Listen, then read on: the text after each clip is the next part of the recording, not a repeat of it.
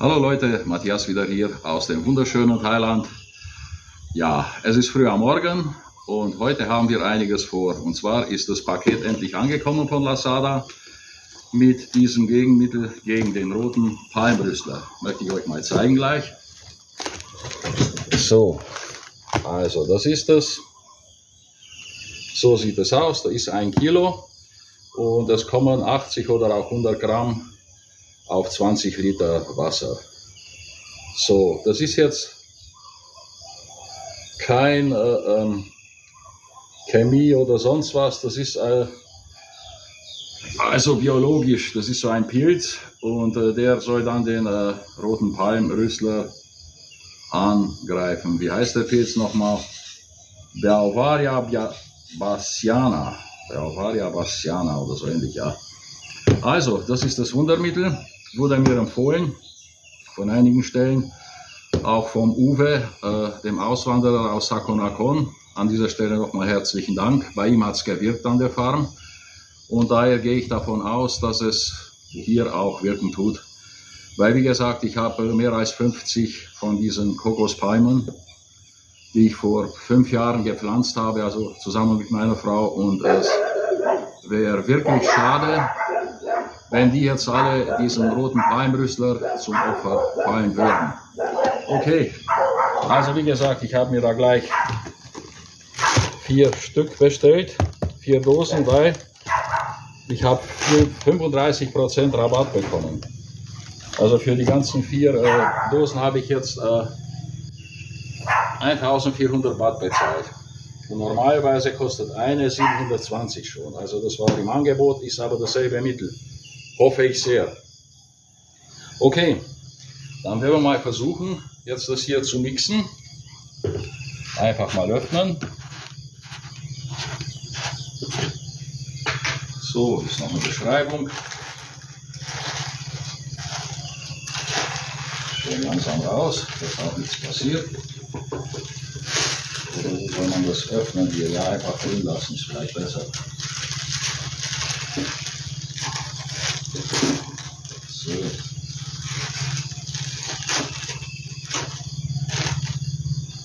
So sieht es aus. Wie gesagt, für Menschen ist das nicht gefährlich, ist keine Chemie, sondern diese Pilzart, die dann den roten Palmrüssler vernichtet. So. Also 100 Gramm, ja. Okay. Ich lasse das meine Frau machen, die kann es besser. Okay, die will nicht. Sie ist nicht angezogen, sagt sie. Ja. Schauen wir mal. 100 Gramm. Also praktisch von so einer Dose kann ich praktisch mit 200 Liter Wasser vermischen. Das ist schon jede Menge. Jetzt wird mir Schatzi sagen.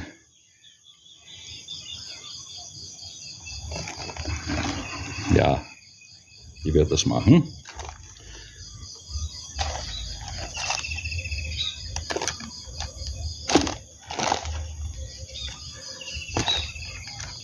Ich glaube, das sind aber schon 100, ja? Schatzi. Die kennt sich aus mit der Waage. Wie viel? Also ja. 80 bis 100, ich sage, tun wir 100 und passt dann, weil das ist ja, hat auch ein bisschen Gewicht, das Plastik. Und jetzt schauen wir mal, ja, also ungefähr bis zum Muster. Nächstes Mal nehme ich dann einfach so, ist jetzt auch nicht eine genaue Wissenschaft, nochmal checken. Ja, okay. Ja, okay. Ja, okay. So Leute, und jetzt tun wir es. Meine Maske mitnehmen, nicht vergessen. Das jetzt erstmal so lassen. Und jetzt zeige ich euch gleich meinen Dings da zum Sprühen.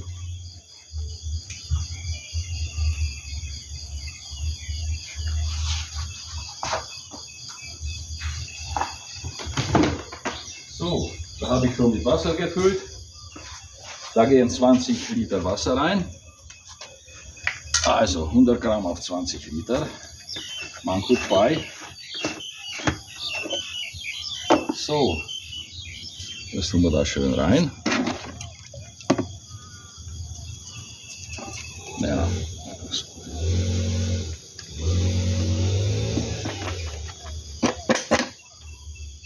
Also ungefähr weiß man jetzt, wie man die füllen soll. Und jetzt noch alles durchrühren.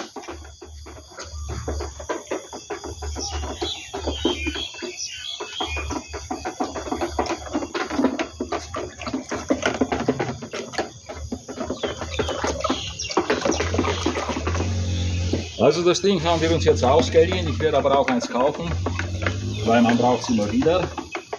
Das haben wir jetzt von unserer Nachbarin Panerei, die mit dem Restaurant. Und ja, das ist elektrisch, hat eine Batterie. Wir haben jetzt die ganze Nacht geladen. Mal sehen, wie lange es jetzt hält, bis wir wieder laden müssen. Ne? Aber ich glaube, das geht schon. Ne, was muss hier?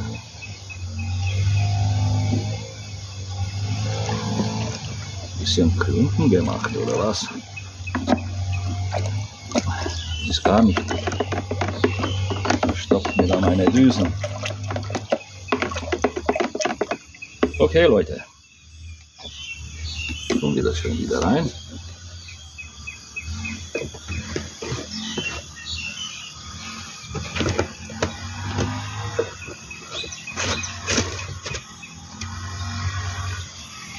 So.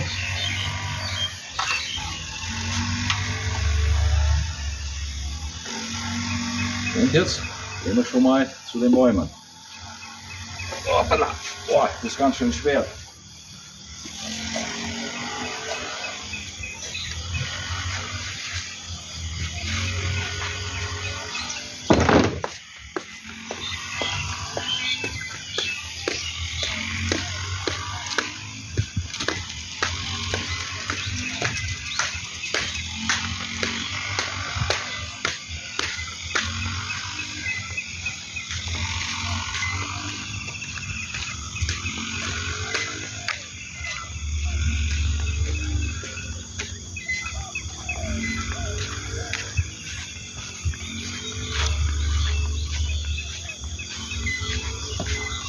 Messer.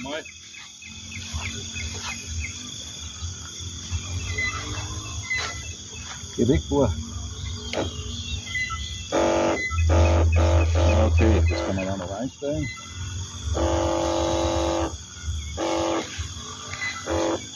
Bye. So, soweit funktioniert das alles. Dann auf den Rücken schneiden, ist ein bisschen schwer, aber egal. Aber vorher möchte ich noch mal jetzt die Kokospalmen zeigen und wo der Käfer schon Schaden angerichtet hat. Ne? Also hier muss ich dann anfangen. Hier sieht alles gut aus.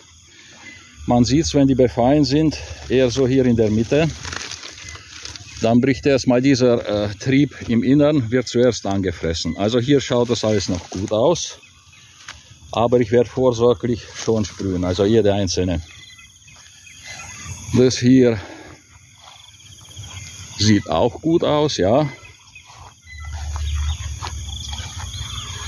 Hier schon ein bisschen, aber ich glaube, da hat mal eine Kuh irgendwie gefressen. Sieht auch gut aus. Wie gesagt, es sind nicht alle befallen, zumindest sieht man das nicht von außen. Dann wie es innen aussieht, weil dieser Käfer frisst sich ja im Innern durch die Palme durch, und wenn die dann schon anfängt zu vertrocknen und so, ist es meistens schon zu spät. Ich hoffe, dass ich noch ein paar hier retten kann. Mal sehen hier. Ja, sieht eigentlich auch gut aus. Also 2 sind bis jetzt hinüber, die sind einfach kaputt. Und noch ein paar andere befallen, das sieht man auch schon von außen. Aber ansonsten schauen wir mal hier, ja. Also diese hier musste ich, man sieht es, die wurde hier befallen, im Innern kaputt gemacht. Hat da noch versucht zu wachsen und so, aber ich glaube nicht, dass da noch mal was wird. Ich glaube, dies hinüber werde ich dann was anderes pflanzen. Und hier, die ist, glaube ich, auch schon befallen, ja.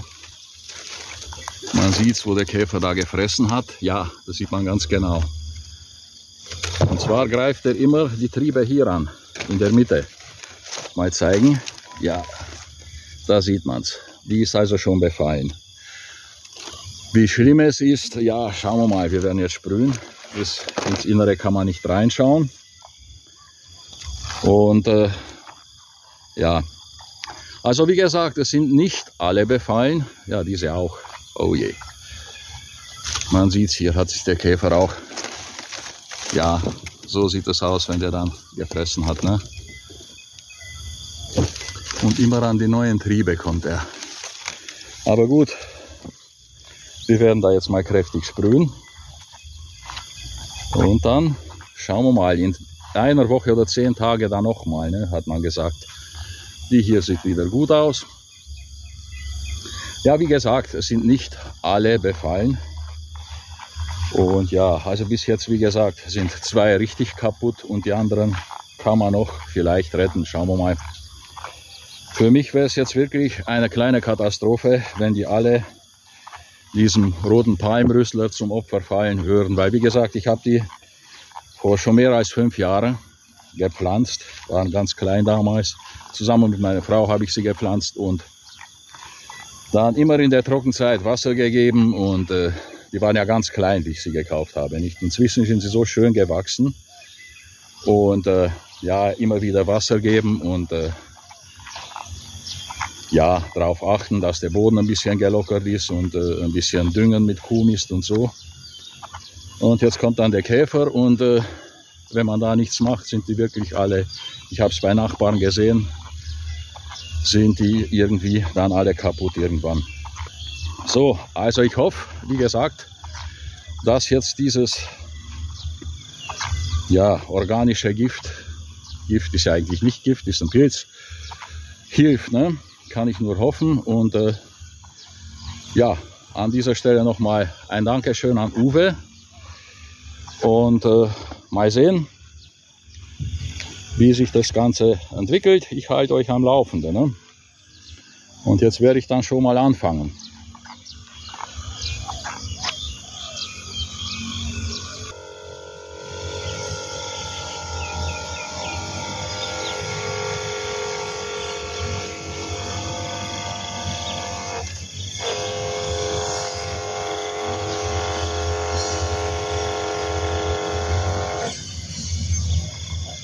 So Leute, so geht's.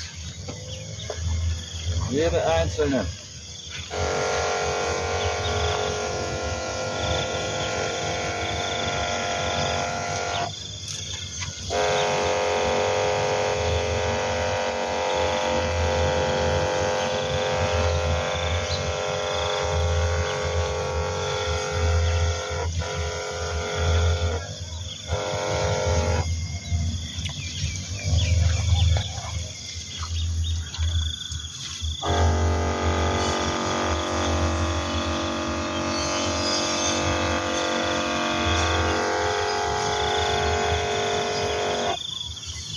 Meistens die jüngeren Triebe besprühen, weil die greift er immer zuerst an. Und hier im Inneren natürlich.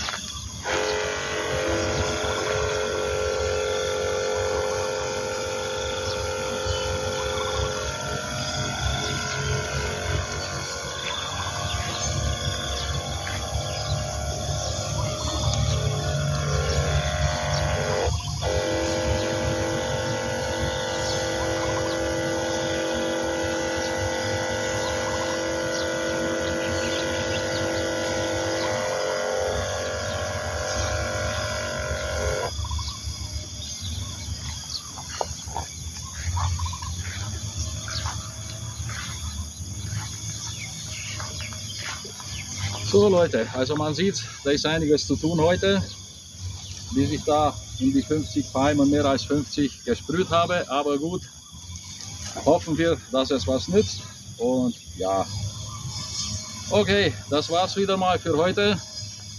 Euer Matthias aus dem wunderschönen Thailand und bis zum nächsten Mal und tschüss.